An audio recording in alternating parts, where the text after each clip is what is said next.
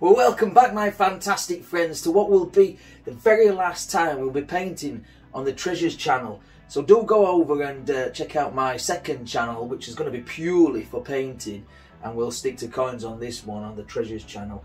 Now, this sort of project of me painting for you guys is been like some sort of it happened by default. I was all into making coin videos, and well, I didn't even want to do that. I kind of got browbeaten into doing that, and I thoroughly enjoyed it, and you know, I still thoroughly enjoy that. But word got out that I could paint a little bit. You know, I sent a certain somebody, Mr. Christopher Collects, a painting, and then word got out that I could paint. They'd like to see that on YouTube, so I started doing that, and then we've come to some sort of divide, some sort of like pathway, you know, within the channel, and you know, it is a bit of an heavy heart that I'm having to split the channel up, but I think it's going to benefit both entities, both coin collecting and obviously the artwork. And I want to thank every single one of you that has supported me through this little project for the last 18 months or so. And it really has been fun, and it's going to be even funner. You know, we're going to have even more happy days. But anyway, let's get off that subject. You know, it can well you up, you know, sometimes. But what we've got up here, right, so the very first painting that I did on the channel was a little one called Throwing Some Paint at a Canvas. It was a little tiny canvas, probably about 1 foot by 8 inch. Now this is a big one, it's like a 20 odd inch by 18 inch canvas. And we're going to replicate that one. I thought, well, since we started on that one, we'll end on that kind of painting. It's got a nice mountain in there, a beautiful looking sky, and if all goes well, we'll have some trees. So the usual Master Temple stuff up there. But again, yeah, let's take a tiny little brush, big 2-inch brush, and I'm just going to hit some yellow. I don't know if you can see that there, but I'm just going to pull that out. This is just cad yellow, and just tap straight in there. Okay, now this canvas has been coated with liquid white, so it's all slick, it's all wet. We can blend colour up here instead of working ourselves to death down on this palette. Right, so slightly above halfway and slightly off to one side, I'm going to go in with this yellow. And I'm just going to feather that out, blend that out, just like so. Okay, just like that. Okay, we'll add some water. If I remember rightly, we had some water down here, so we'll just wipe the rest of it off. Okay, just down here. And then I'm going to take a tiny bit of the Indian yellow and mix that, the Indian yellow and the yellow ochre together. Lovely goldy colours. And just above this, whoop, lost a hair there. That happens, just flick him off. Okay. We'll put some of this goldy colour, this goldy yellow around there. And again, we'll have some of that down here in the water, or water. Okay. Of course, if you're not known by now, I'm from Yorkshire, so, you know, you may need the subtitles on. Alright, so a bit of alizarin crimson. I still haven't cleaned the brush yet. A little bit of alizarin crimson, and we're going to go up here, and again, just around like that. Just a bit up here. Feather that in, wave it in, crisscross it in, any old out. Okay, now keep the brush moving. I keep the brush moving as I'm painting, because if you just do, you know, big swirls like this, it's going to be hard to blend that out. We want to be able to blend colour up here rather than working us sense to death. Let's make life easy for ourselves, yeah? Okay, a bit of crimson in there. Of course, that'll mix with a liquid white. It'll give us a beautiful pinky glow to the water and the sky. Okay, right, a little bit more. Just wipe the brush across the paper towel, and then we'll have a little bit of phthalo blue in these corners, just up here. Now we don't want the phthalo blue to touch the yellow, or we'll get a green sky. But I think one of my comments was on the original video, we don't mind a bit of greenery down in the water. So we'll just add some of this, and we'll just pull that in from the side, just like that. And again from the other side, we'll just pull from the side like that, and that automatically will leave a light part in the centre, and that'll look like a sheen of light going across the water. Now I'm just going to take a tiny bit of Prussian blue just for the corners. Now Prussian blue is a lot stronger and a lot darker than the phthalo blue. So blue I like to use especially on cold winter paintings. And there we go. Just like that. Right, I'm going to wash the brush off now. While I wash the brush off now, I'm going to put the original painting up. Okay, and see if you can have a little bit of a gather what we're trying to achieve. So just wash the brush. Odorless paint thinner, got to be odorless because it's got to be odorless because we're in an enclosed space. We don't want to be smelling, you know, this place out. There we go. Yeah, so that's the original painting gone up. That's what we did. I think I gave that away actually in a 250 subscriber giveaway. Who knows, on the new channel I may give this one away. Alright, so tap a tiny bit of white paint into the brush and I'm just going to feather this out. Right there, I want a real buzz of a light spot. And then I'm going to work it out. Work it out and really get tough. Really get tough.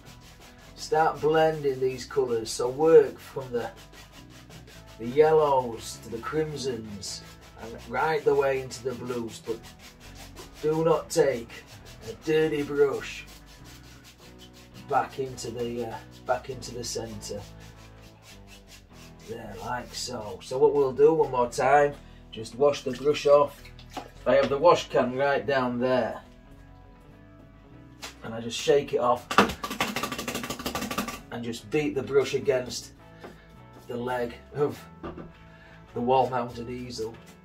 Okay, so that's that. That's the sky. Okay, and we can even go across the water a little bit just to bring this together, just to blend all this together.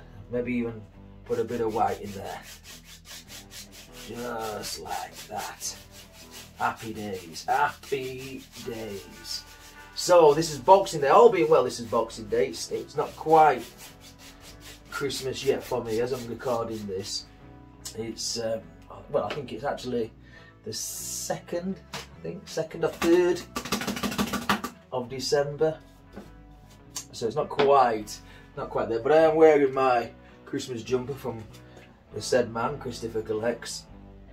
And yeah, so I hope you had a very, very Merry Christmas. I know I'm hoping for some good things. But as you're watching this, Christmas will have been gone, Boxing Day. Okay, right, I'm going to add a cloud into this. Now, I can't remember if I put a cloud on the original one or not, but you'll know because you'll have seen the original picture. But I think we can do a cloud. So all I'm going to do is just tap into one corner, just some titanium white. So you pull it out and tap, okay? And the majority of the paint is in the corner. And all I'm going to do is just tap back up here, wherever we think a large cloud will live. That's exactly where we're going to put it. And all we need to do is just tap. There. Just like that.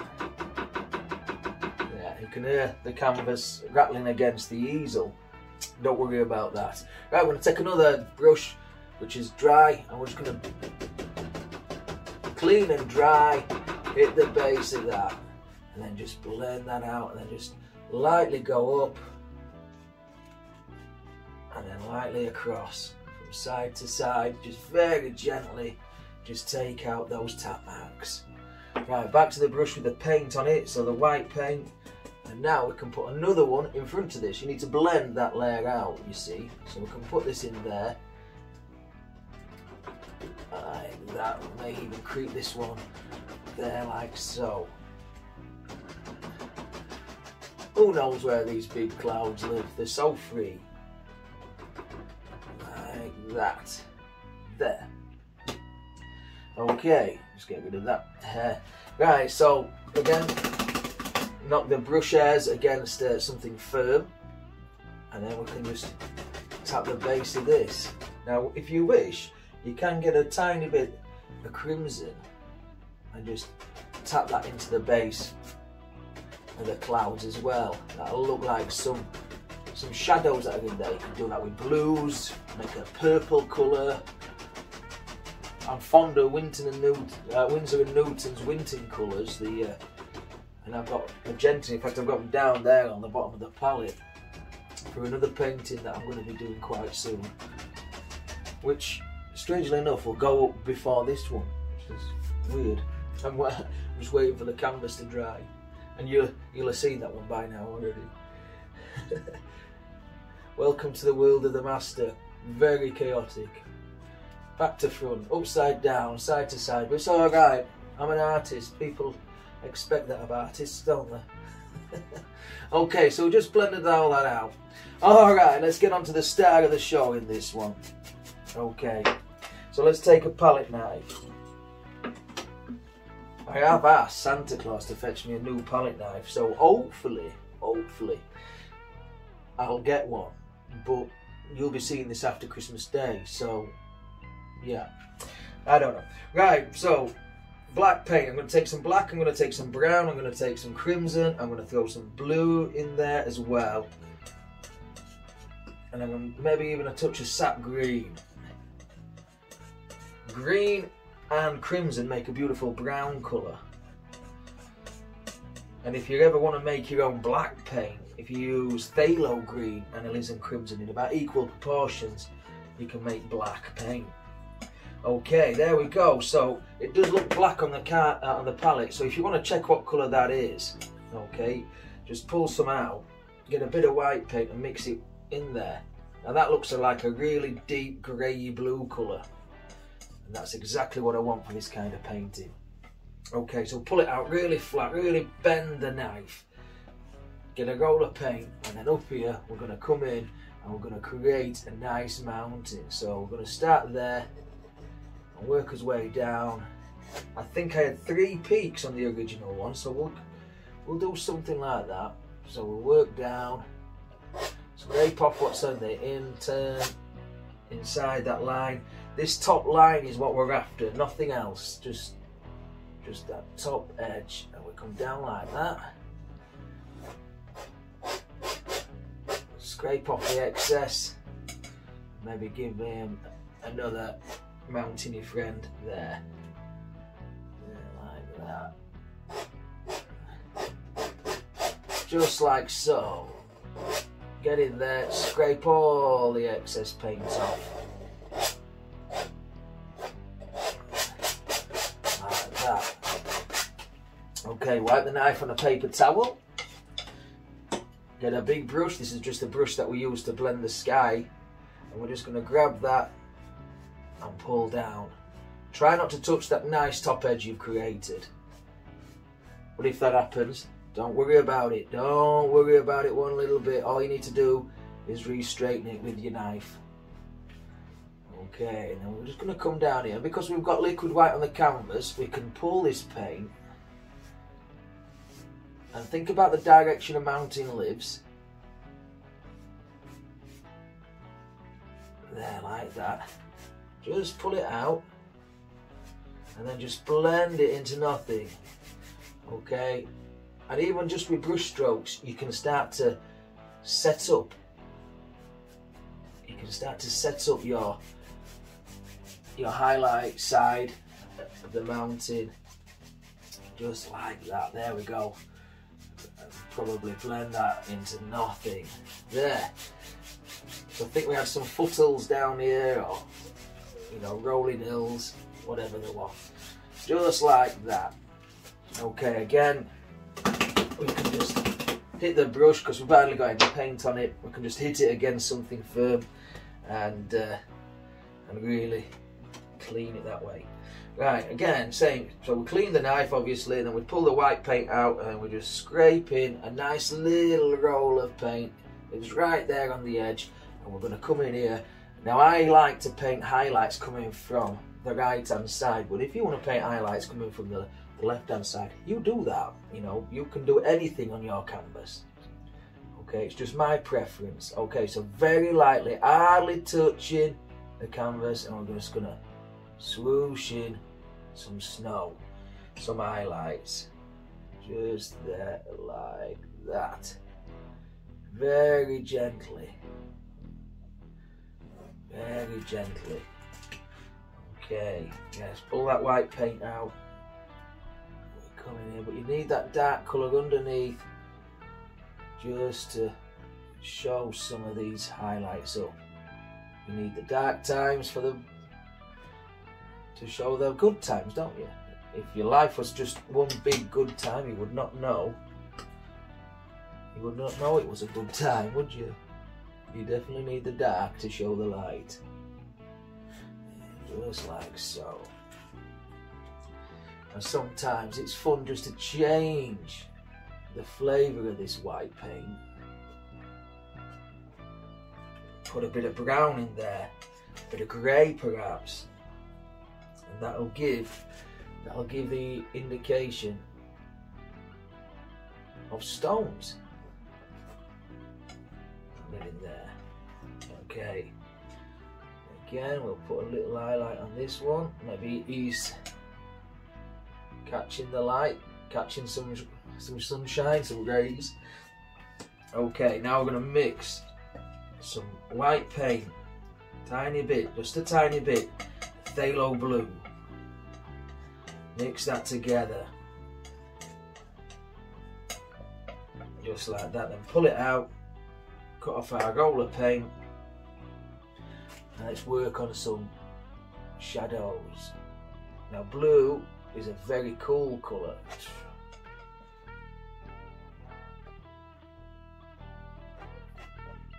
It's a very cool colour, so you can. So that's why it works good in shadows. Okay, we'll blend that down there like that. Again, try and be gentle, try and be light. You don't want to be plastering on like you're icing a cake. Just come in there, like that. And we'll push this one back. There. And there. I want to know if any of you coin collecting guys actually do paint, are actually into this. I have a few painting friends, and I don't know why, but they're reluctant to comment sometimes. But maybe on the new channel they'll feel more at home. But I want to know if any of you guys, you painters,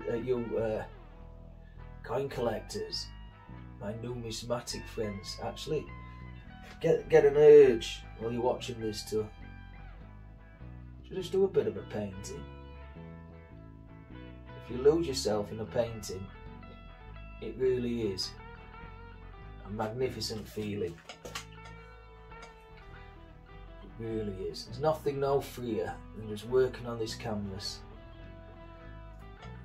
Like so. Yeah. And, don't worry about some of these. We'll come back and readjust the highlights as we need to. That comes down there like so. Add a bit of the blue in there. Okay, wipe the knife off. Wipe the knife off. Try not to wipe it through some paint. Get some white paint, and then I'm just going to come in here and just reaffirm this edge, and maybe it goes down there like that. I don't like to see straight edges on a mountain. I mean, I have painted straight edges in the past, but I kind of like, I like them a bit zigzaggy and have a bit of character and a bit gnarly looking like that. Yeah. In fact, we could pull this one just down like that. Maybe it comes round any way we want. Any way we want. There, up there. There.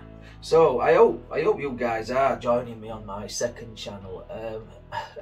I am still a bit reluctant to name the channel yet because I'm I'm still in a couple of different minds. Master Temple paints, or painting with Master Temple, or Master Temple arts, or you know, painting with a master. I don't know. The name that I've put up on the channel at the moment, possibly just a working name. Like that. There. And we don't really want to over fiddle this mountain. Put some white paint just down there. We don't want to really fiddle it away. So that looks about right to me. Again, when you've got unlimited time, you can spend hours doing this. You really could. You can use all the equipment, make all sorts of lovely mountainy shapes. Right, stop piddling with it down. You'll end up making a big pile of mud, and that's not what we want. Okay, dry brush, clean dry brush. Okay, let's beat the bottom of this mountain. Okay, and all we're going to do is work those angles up the side of the mountain. Beat it like you're beating a drum. Okay, and then just gently up, just very gently. Now this works because the paint I'm using is very firm. On one of my videos, I painted a painting just using pound shop paints. You know, or something like that, and we got a good painting out of it. It wasn't too bad. However, the paint that you need to use should be quite firm for this technique. You put a lot of wet paint on there, you know, the liquid white, but that's the only microscopic amount. We don't hardly put any liquid white in there. Okay, let's just blend that away. I'm just going to grab the knife again and just pull some of this white paint down a little bit more there, like that. So it's just breaching the mist. You need this nice misty area down there, just like that. There we go. Maybe a bit more on the shadow side. Just there. Wow, that is some mountain, isn't it? I would absolutely love to go see these mountains in real life. I've been to Canada, lovely place. I have family over in Canada, and if you're watching, hi guys. But yeah, they have some of these mountain ranges, as they do in America and the Alps. Yeah, Switzerland.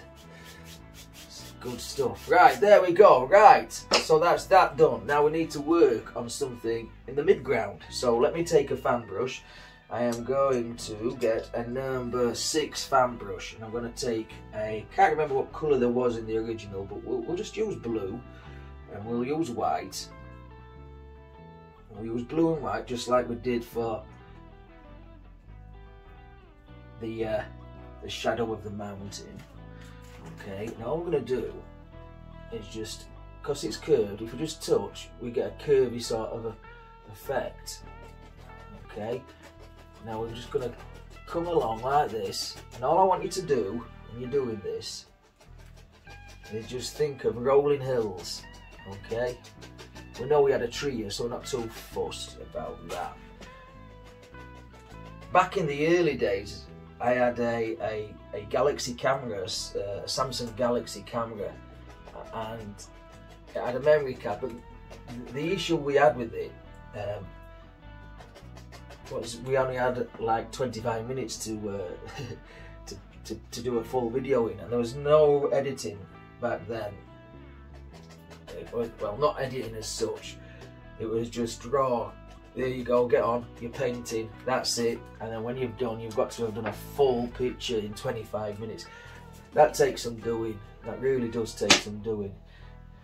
But now we can have longer videos, we can edit. I don't edit them as much now. I used to do, I used to edit them out, you know, a lot. But now I think it's good just doing it live, all in one go, painted as you see it happen in front of you. And there's no trickery involved. It's just us some paint, a canvas and a couple of little tiny brushes. And the desire to achieve. That's the main thing. You must have the desire to achieve, to create. If you don't have that desire, then it's going to be pretty hard to do anything.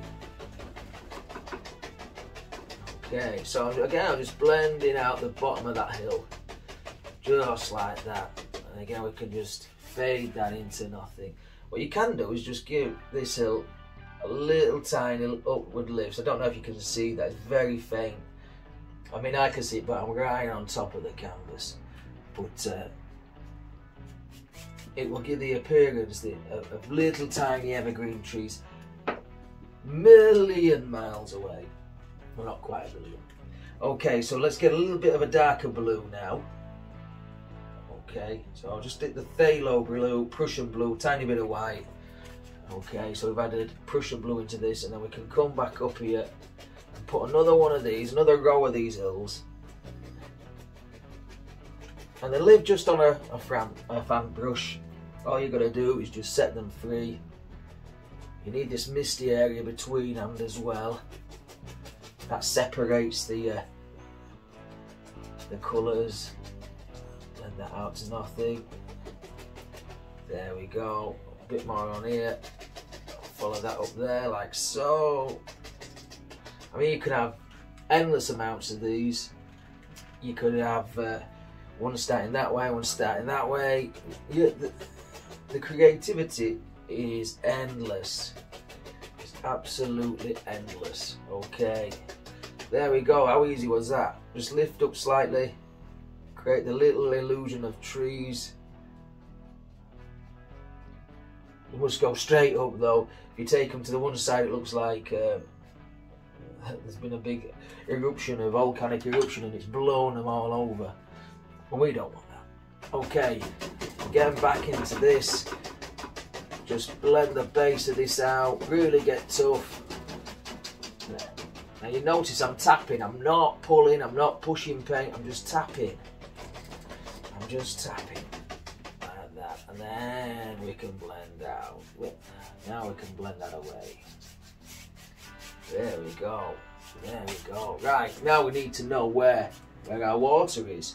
So, again, grab some of this colour.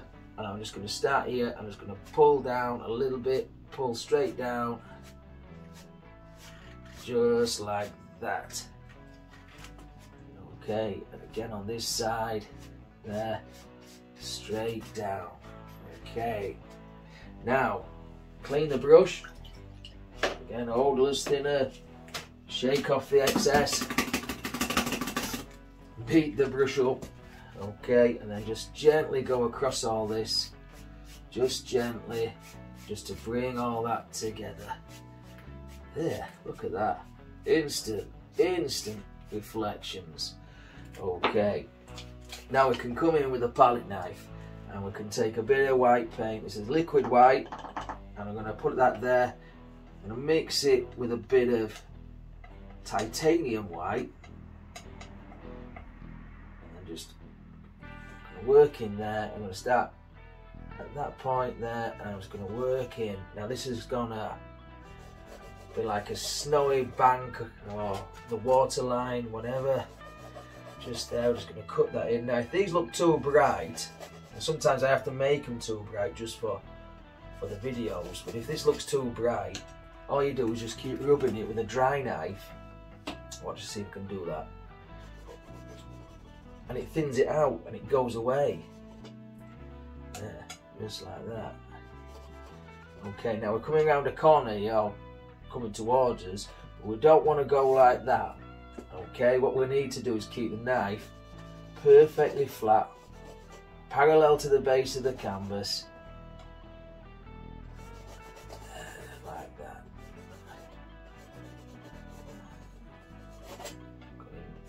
Odd one or two here and there and here. There we go. We've got a nice icy bank. There, like that. Okay, now let's work on the foreground. So we've done the sky, we've done the middle ground. Let's do the foreground. So what I'm going to do is going to take the rounded brush, okay, same mounting colour, I'm just going to add a tiny bit of sap green to that, okay, that mountain background colour. Okay, I'm just going to tap this in, just like so. I'm just going to start at one corner. Now you could do this with a 1-inch brush, 2-inch, you could do this with a fan brush, you could even do this with a palette knife, you know. It doesn't really make any difference. Not one bit. Just pop in some dark colour there. Like I said, we're going to have some trees, I think, either side, just to case it all in. Make a good composition. Just like that. Down here, we're not too bothered. Like that. Good practice, though.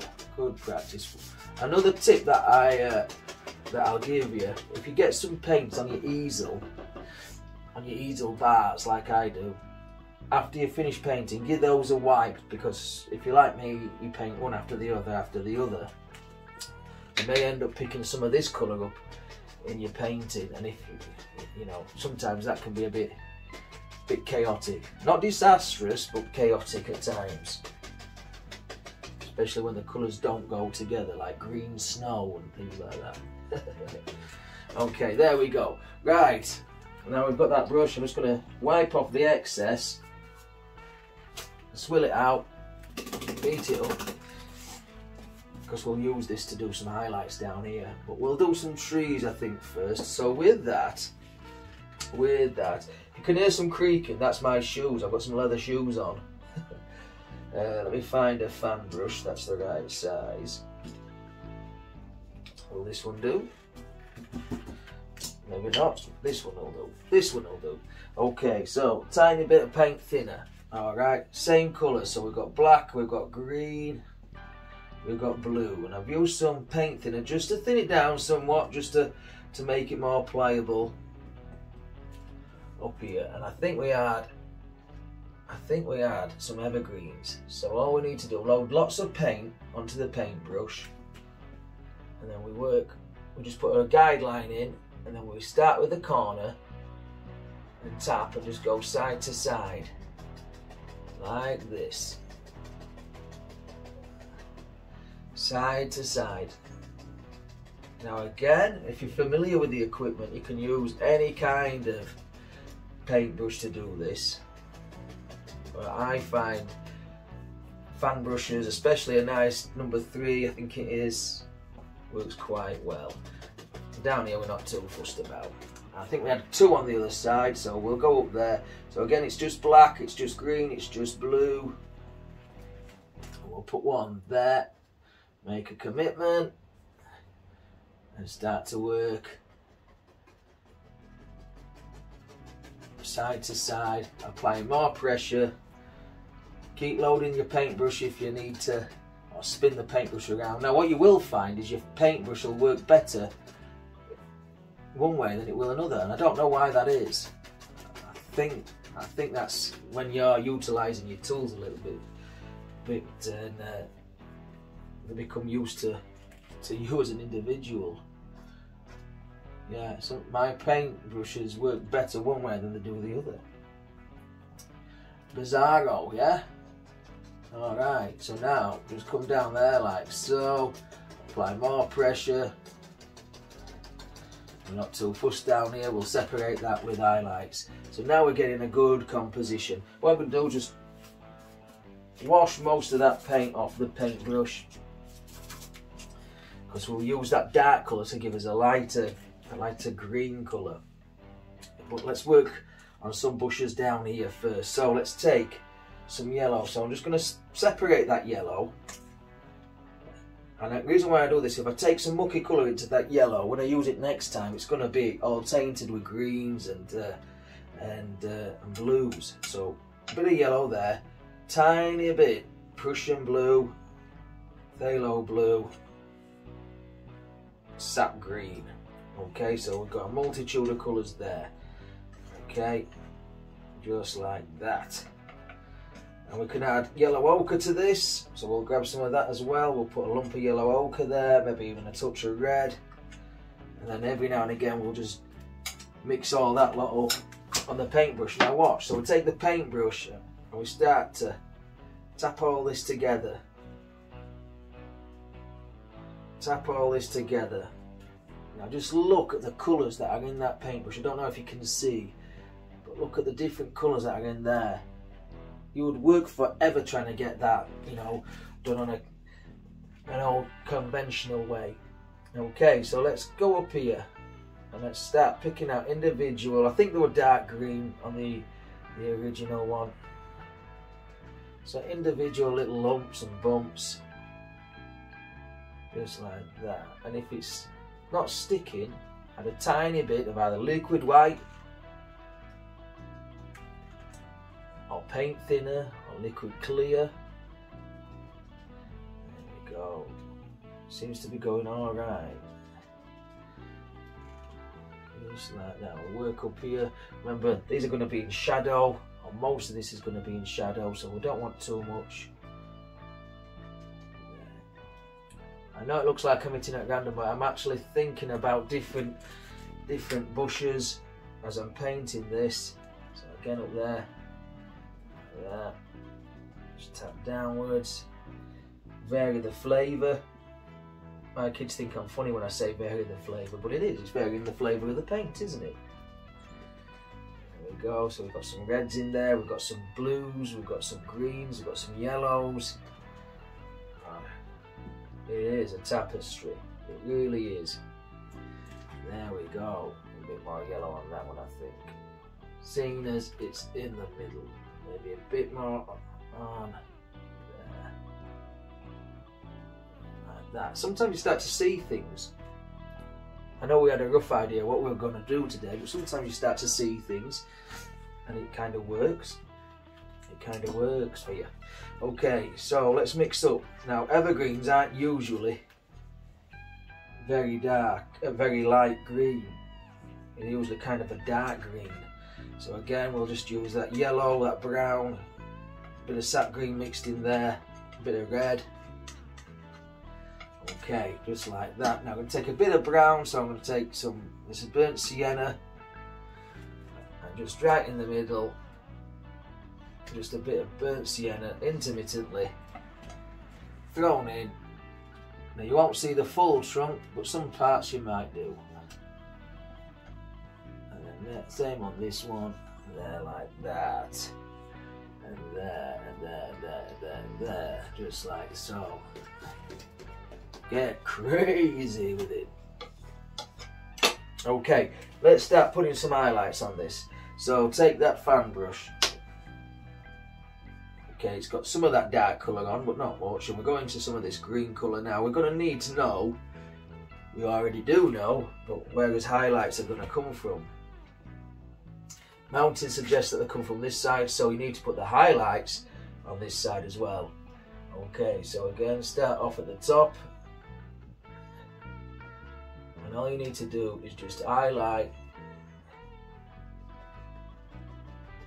on the highlight side, just like that. Do a couple back here, but not many. Not many at all. There, down here, one or two, like that.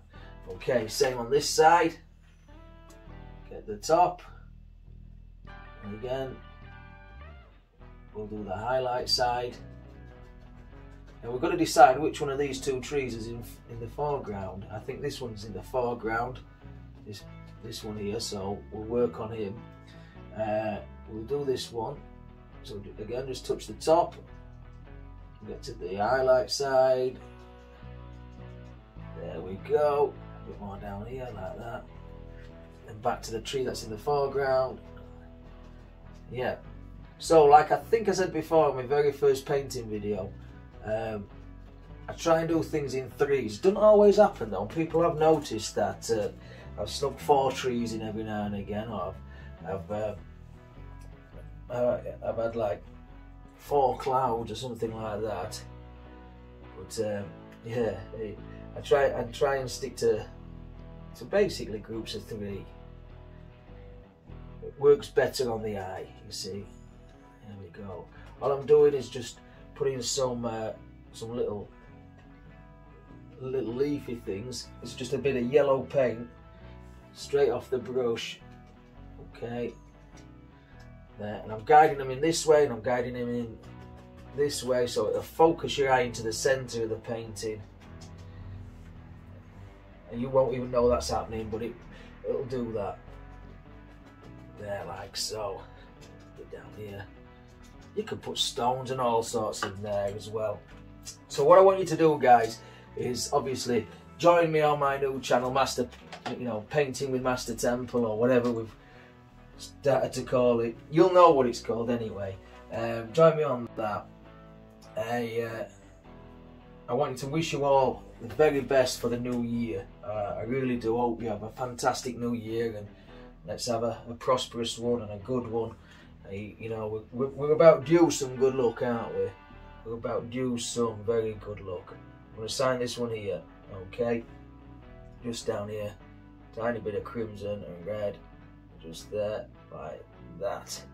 Okay, yeah, please join me in that new channel. Have a very good new year, I hope you had an amazing Christmas. From the bottom of my heart, this means a lot to me to paint for you guys, and it's been so pleasurable reading all your comments and replying to you all, meeting some of you guys as well, writing to you. It's just an amazing feeling, and but I hope you understand why we're doing what we're doing, because I think stuff like this deserves its own entity. It doesn't need to be lost in the confusion of Master Temple treasures, because that can be quite confusing at times. It needs its own entity. But yeah, so for the very last time on the Temple Treasures channel, take care of the Sen, stay safe, happy painting, happy days.